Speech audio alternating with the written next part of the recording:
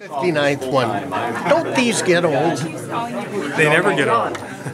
You know, we have a lot of work to do over the next 30 years, 40 years, and having companies like this in the area will really help us to evolve our business. But not only that, in creation of the energy cluster, as we are continuing on with our life extension program, it'll enable the economy here in Bruce Grey and Huron counties to mature some and benefit some from the economic development that's ongoing.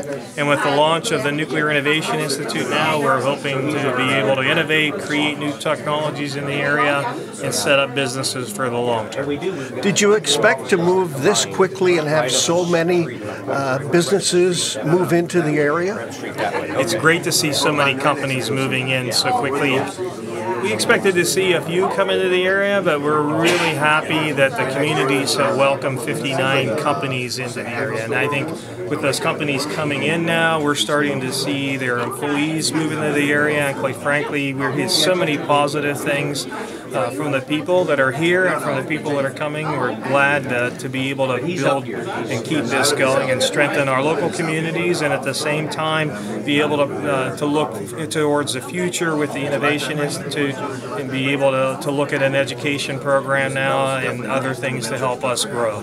Expecting any more companies coming in on the horizon? Yeah, I think there'll be a few more over 2020, but I think we'll start to see this plateau out now as we have a very strong nucleus of companies set up here. I think the energy cluster is maturing, and it'll be now to move into the next steps of technology creation and really getting at the business of extending the life of the Bruce Power units. I know there's been a lot of work trying to get these companies to come up to Port Elgin and Saugeen Shores in Bruce County. I think with all that work's been done, now that you're seeing Williams, the latest, being establishing an office here, is it now at the point where you almost don't have to do anything? Everybody knows who you are and what you do. Everyone wants to be a part of this thing. You know, it's an exciting time in our history, and we have such a positive outlook in terms of Ontario.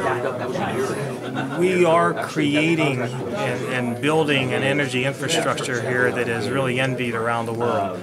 Deep decarbonization is believed to be about 50 grams equivalent per megawatt hour, and Ontario has achieved 45 grams equivalent, where others like Germany and California are well above those limits. So as a clean energy leader, we see the companies wanting to come in and participate to help develop those technologies, and then not only sell them here within Canada, but export them throughout the world. It's a great economic development engine here for our three counties as well as Ontario and for the companies that are participating in it.